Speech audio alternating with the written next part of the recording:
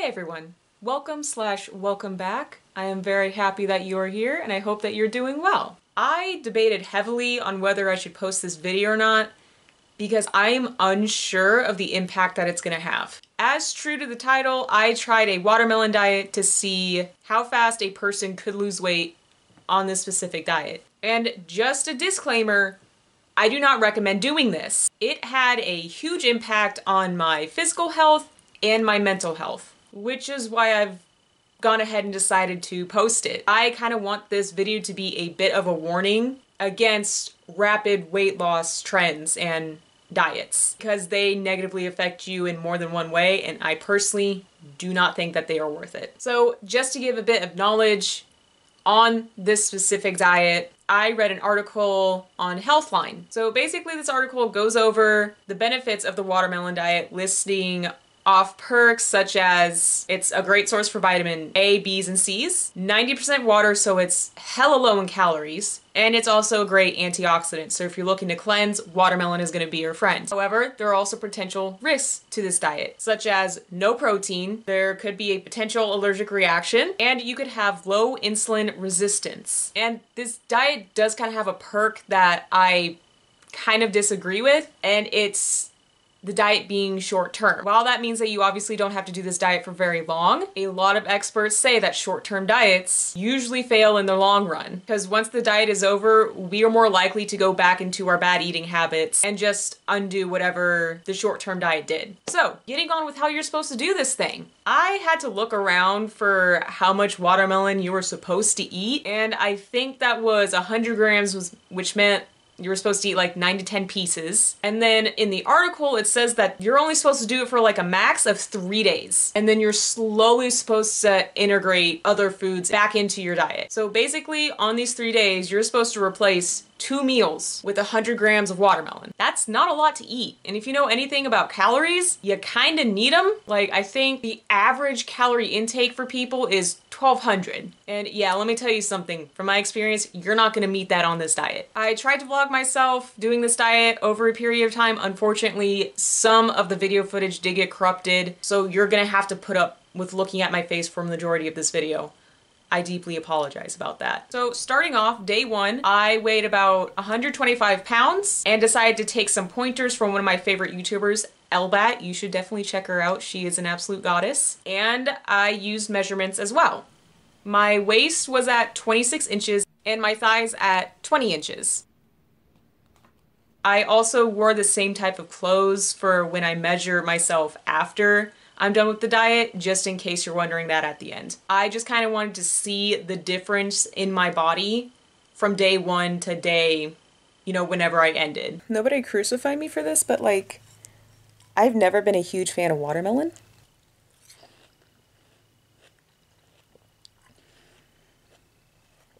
Hold on. I was just about to explain how it has no taste. I was wrong. That was a good piece. So, day one of watermelon diet. With my expression, you can tell I was not excited about doing this diet in the first place. However, I was feeling okay until the night came around.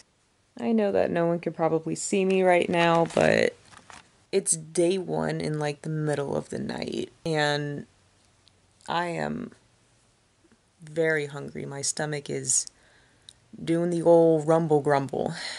It's not happy with me, but I intend to see this through.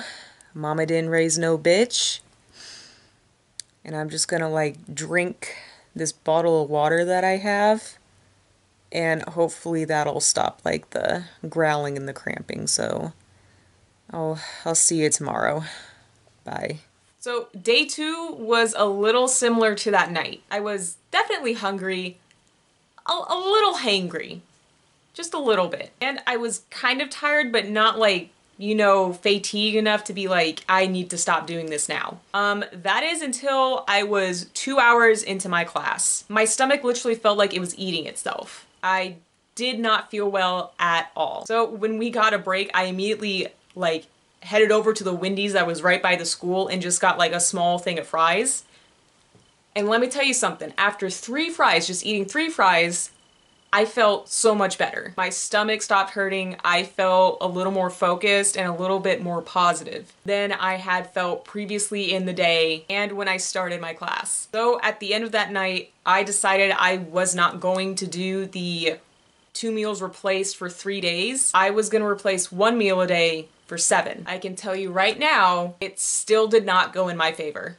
God, I look rough. Hi.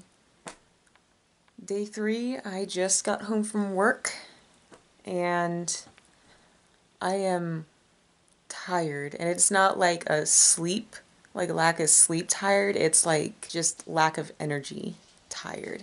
And yeah, I have like just no energy at all. And but basically I'm using my job as the exercise portion. Like I went back and I read the article and it says that like people also exercise while doing this diet. And let me tell you, I ain't got the energy to do that, bro. And I'm gonna count my job as the exercise portion because I am literally like nonstop moving. I don't know if it's like I even feel hungry anymore. I'm just, what's the word? I'm very lethargic. Like my stomach was growling like all day yesterday, but yeah, that's how it is. So, kind of glad that I switched up. I don't think that I'm gonna like feel energized until I'm probably done. So I'm just gonna get my caffeine from coffee. 'Cause that's smart. Day 3, I was extremely tired.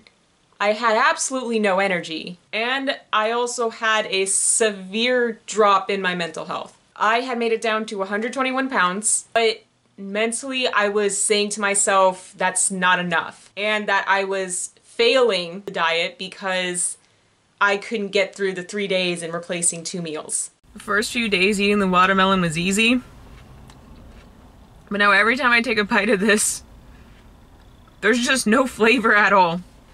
And hear me out, it's not the fact that watermelon isn't good. I've just eaten it so much that it's not good anymore. I think yesterday, like, I was literally trying to gag this stuff down because it was just, it's just so flavorless, man. I don't want to do it anymore, but I have to.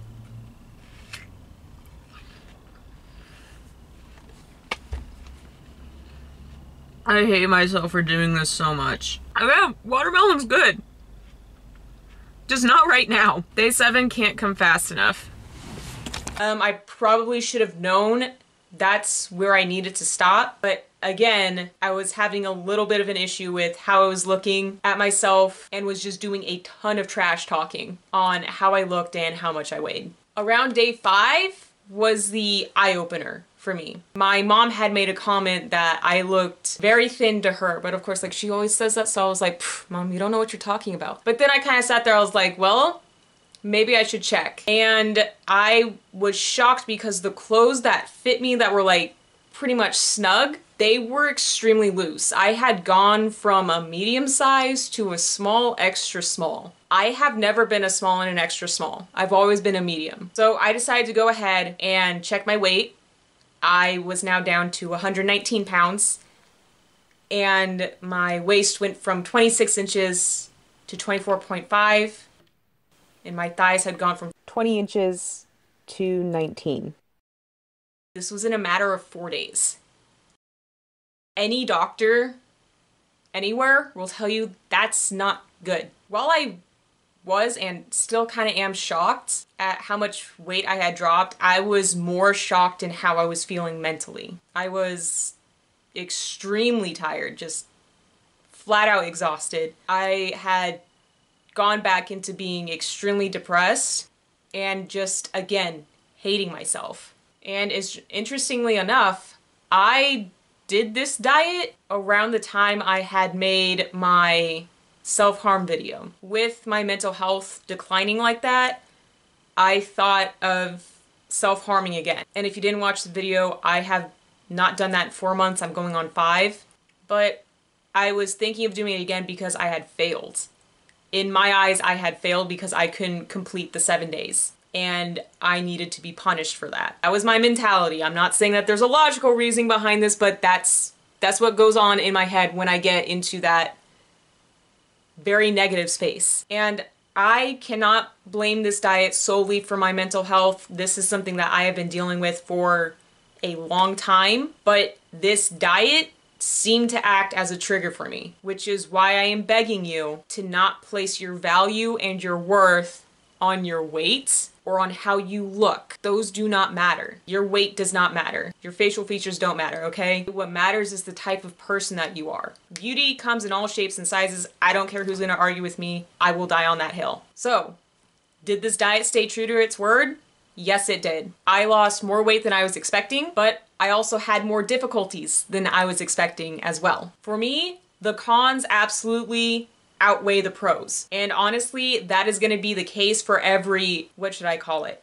Quick diet, or just like, you know, a shortcut into getting the body that you want. You're literally starving yourself on these diets. And we have to ask ourselves, is being seen as pretty worth our well-being? Because honestly, we should all just strive to be healthy, and healthy is gonna look different on everyone. A quick solution is gonna give you a very short solution, and you're gonna be back where you started, possibly with a negative mental state. And that's gonna make it so much worse. I do apologize if this video lacked vlogged aspect of these types of videos. I also apologize if this video has acted as a trigger for someone struggling with an eating disorder. I'm going to link articles in the description that talk about EDs and the help available to anyone who needs it. I hope that everyone has a good day or night wherever you are, and I hope that you are all taking care of yourselves. If you found this video useful or interesting, maybe poke that like button a little bit. If you want to stay around, go over and just give a little